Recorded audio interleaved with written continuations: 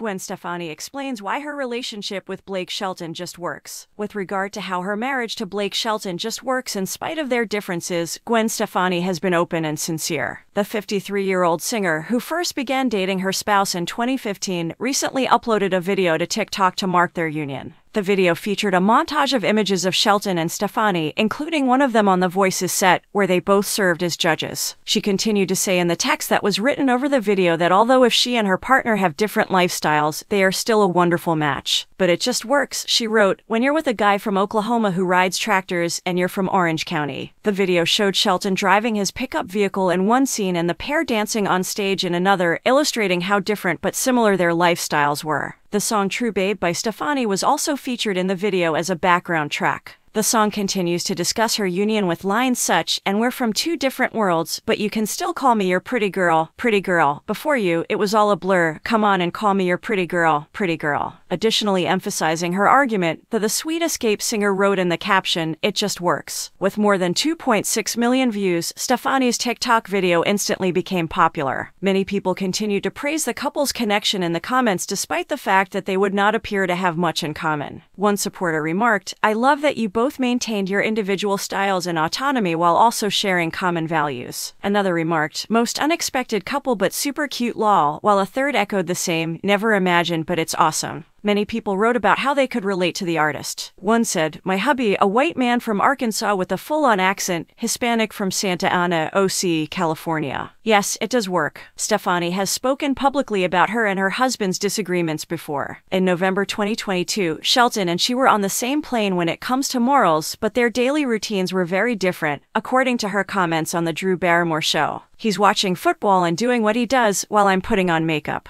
Despite this, she said, "Having someone that, we think the same about things yet we're so different." She also talked about how she and Shelton first met in 2014 while serving as co-judges on The Voice and how she believes divine intervention had a role in their meeting. "God just paired us up. It was one of those miraculous circumstances that I didn't anticipate," Stefani added. "I told myself, I'm going to wake up every day, drink a coffee, take care of my kids, and then I'm going to bed. I felt like my life had ended when Blake Shelton said, 'Hey, it's me, Blake Shelton.'" The now couple divorced their individual marriages soon after they first met, with Stefani divorcing Gavin Rossdale and Shelton divorcing Miranda Lambert. Prior to getting married the next year, Stefani and Shelton got engaged in 2020.